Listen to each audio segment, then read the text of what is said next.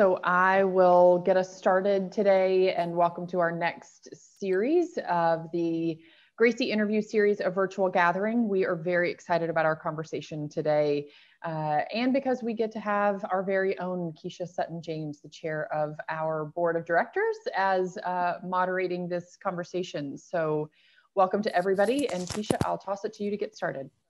Thanks so much, Becky. As Becky said, we are super excited about this conversation. Jess and I have only met once, and in good news from my perspective, she's my new best friend. I'm hoping she feels the same way. Otherwise, it'll be a little awkward, but I just love her and what she's doing. You've probably read her bio and perhaps read some articles that have been published about her and her co-founder, Stephanie Littles-Wax. So I'm not going to go too deep into her bio, but for those who haven't had a chance to dig in on Jess, she is an Italian-American from New York. I'm a New Yorker, love that. She went to NYU. She wasn't quite done with school, and then she decided to go to law school. I did the same thing, but for business school. Played a little bit on Wall Street, as did I. Was still seeking from that experience something more meaningful, as was I, and frankly, as Wall Street often leads one to do. So she went to the powerful and very important not-for-profits, Teach for America and Teach for All, where she began on this journey of working with mission-based organizations. Then she dabbled in the world of podcasting as an executive producer of the hit podcast Pod Save America. And then she experienced a life trauma that frankly no person should ever have to experience. She lost her brother to an accidental fentanyl overdose. And, obviously that reframed life as a whole. Shortly thereafter, she heard Stephanie on a podcast, and by God's intervention, if you will, Stephanie had also lost her little brother to opioids. They found their way to one another, connected, and that was a fortuitous experience because out of that grew Lemonada, their podcast company where they tell important stories, have difficult conversations, and try to bring a little healing to the world. And for that, I'm appreciative, frankly. So from there, this has been a whirlwind of a year for Lemonada, for Jess and Steph. I love this, Jess and Steph. And frankly, those of us who are in the media space, and particularly those of us who follow the podcast growth, the industry, the growth of the podcast industry, we know that this is a world where a lot of companies are running at a deficit, and Jess and Steph have figured out how to turn a profit in their first year in the midst of a pandemic. They raised $1 million in the midst of a pandemic, and whereas they plan to launch 4 podcasts by the end of the year, they're now on track to launch 10. Last thing I'll say is Lemonada, which first of all like makes me happy. It makes me feel like drinking like a spritzer in Mykonos or something. It just makes me smile. But it's a special company. She is a force. She and they clearly have what I like to call the secret sauce, and she's here to share some of that sauce with us. So I want to officially welcome Jess to the Gracie's interview series. Welcome, Jess. My gosh, can you just follow me around everywhere I go? You're the best. Thank you. That was so kind. Thank you.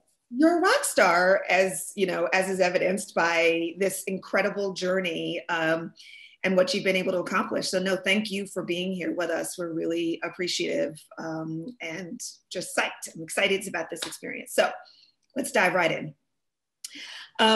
So I'll start with, obviously your career is a fascinating story, and we'll come back to career a little bit. But the most important, I think, element of your story, obviously, has been the experience of your personal pain from losing Stefano to an opioid overdose. And obviously, from in your journey in recovering from that trauma is what set you on this particular professional path. Can you tell us how you moved through that?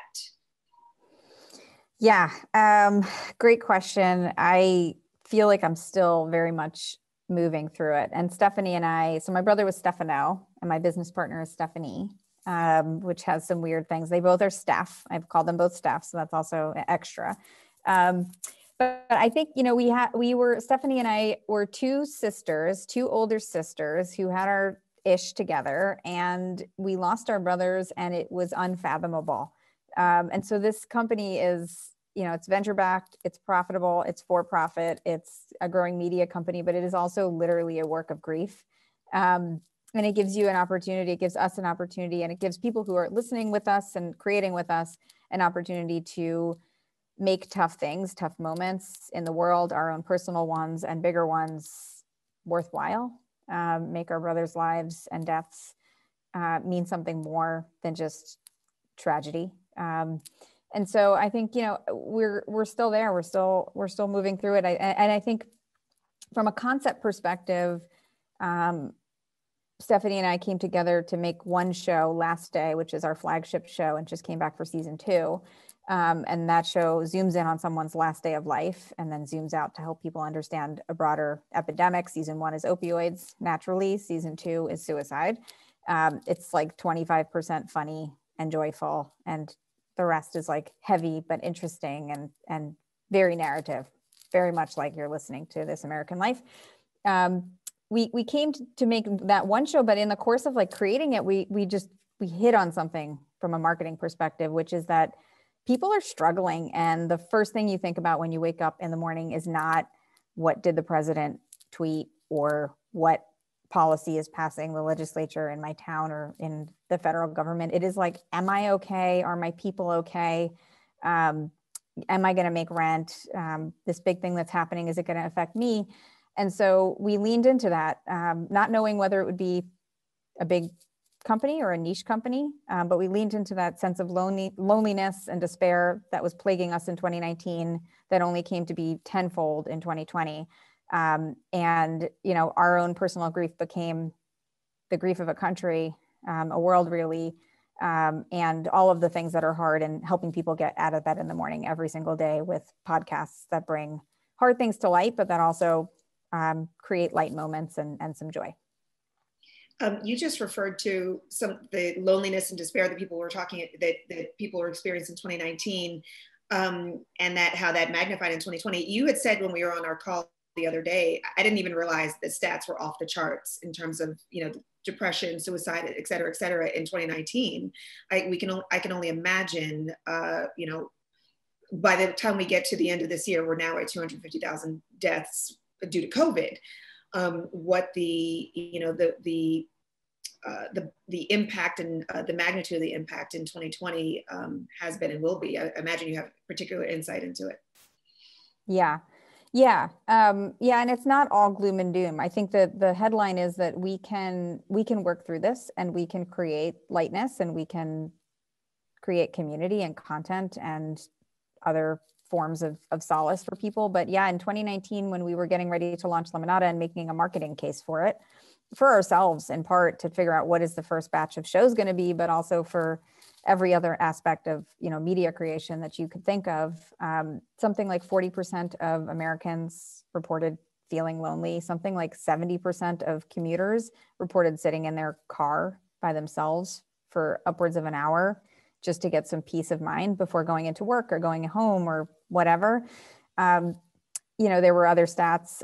We knew for sure that the overdose crisis was enormous, and every news outlet was covering it, but no one was covering the sort of why of it all. From a human perspective, we was very much about pharmaceutical companies and that sort of thing. The mental illness crisis in the country has been growing for a long time in different pockets, everything from LGBTQ youth to returning vets to middle-aged men. People are in a state of despair. And this coronavirus situation has not helped. It has made some things worse. It has made the loneliness worse. It has also made things easier. It's made it easier for people to get help from bed.